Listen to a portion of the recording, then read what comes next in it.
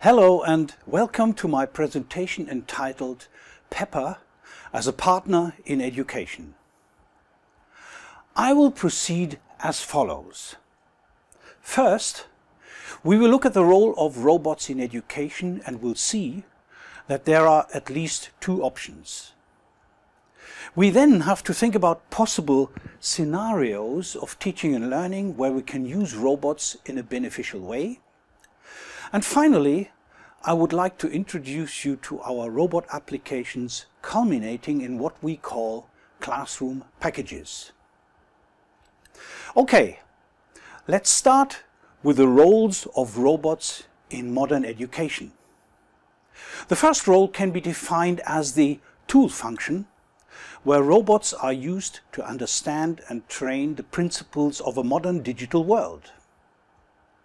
On the image in the middle, you see a snapshot from our roboticum, where high school students sharpen their algorithmic thinking by developing programs and behaviors for now robots. The second function uses humanoid robots as partners in the classroom, where they assist humans in many ways. And this function constitutes the focus of my presentation. But where exactly can they assist? Can they help us in lecturing? Can they support students in doing their homework? Or what about online learning? Can we use them there? Is it perhaps possible to use them in class? And what about electronic or even traditional forms of testing? And last but not least, can they be used for general assistance and support in the process of teaching and learning?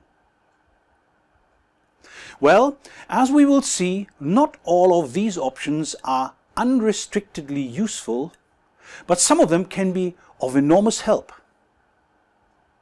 Actual images of these scenarios can be found here. Yet, these robot applications require specific teaching and learning formats. So, let's look at these first. In traditional formats, content delivery is carried out in class, where a lecturer stands in front of his audience and delivers content at one time, at one place, and the students have to follow him as well as possible. This is followed by a phase of deepening, traditionally referred to as homework, where the students have to work on their own. Could we use a humanoid robot in such a setting? Two aspects create an obstacle. There's only little digital data for further assessments of student behavior, and there is little time for other activities in such a setting. Even live voting, which can well be robot controlled, would perhaps take too much time off the clock needed for content delivery. So there's only one remaining question. Is it perhaps possible to use a humanoid robot as a lecturer for content delivery? Well, we tested that in a master degree project and found out that even with additional actions such as tablet support or emotional behaviors, the results were all equally bad. At present, robots cannot be used as lecturers. And it is doubtful that they will, even if they are Geminoids, such as the one presented here. Currently, they all lack what I would refer to as the filtering function that would allow them to identify and address individuals in a larger audience. In summary, we can conclude that in current traditional formats, humanoid robots do not generate any significant sort of benefit. But what about digital teaching and learning with its collaborative character, where content delivery is now online, content deepening takes place in class and online tests allow the students to show mastery? Well, in such scenarios we have several options to integrate humanoid robots. For example, we can use humanoid robots as assistants. We could use them as specialized info points. We could analyze digital student data and turn robots into student advisors, or we could make them oral examiners in specific situations.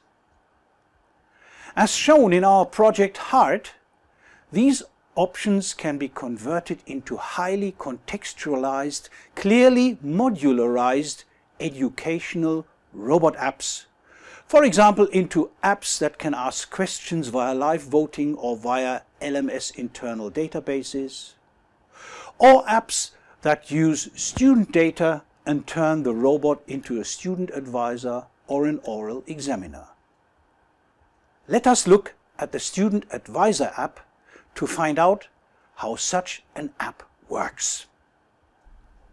The Student Advisor app can be launched via the robot's tablet. Now the student has two options. The class option, via which general information about the class can be retrieved, and the individual option, where students can enter into a private dialogue about their class achievements. A click on Individual allows the student to contact the robot using their private QR code. Let me see your QR code. A code which can be retrieved from the platform via a simple click. Okay, I have your QR code. Processing the code. Hello, Anja. This is the class Introduction to Linguistics, Part 2.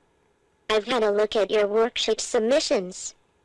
There are some worksheets you haven't done. I'll show them to you on my tablet screen. 50% of the worksheets haven't been done. In the individual option, standard dialogues are also possible. When is the next office hour? The date of the next office hour is July 4th, 2018, 11:30. Thank you. This application terminates. Most promising, however, are our classroom packages. These bundle several in-class activities and thus several single apps into one complex package as a cumulative app via which the robot controls all classroom activities for a longer period of time.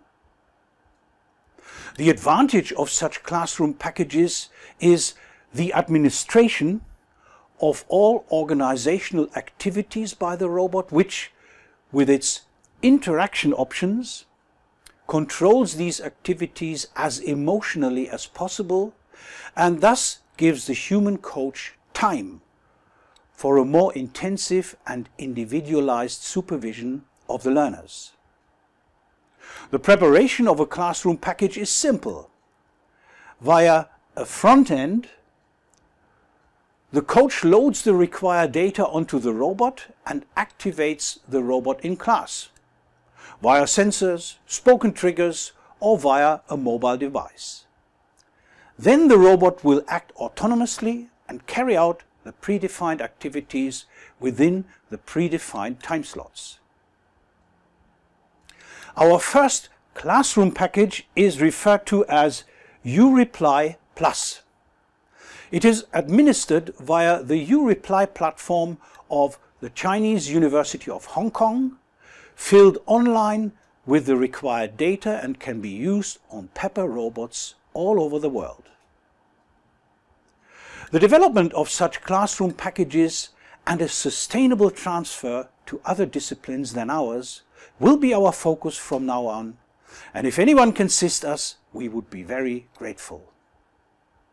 But let me emphasize once more, the prerequisite for any classroom package is a digital teaching and learning format with a competence-oriented in-class phase and a human coach who is ready to accept the new role as a guide on the side, even a guide on the side as an assistant to a robot. Thanks for your attention.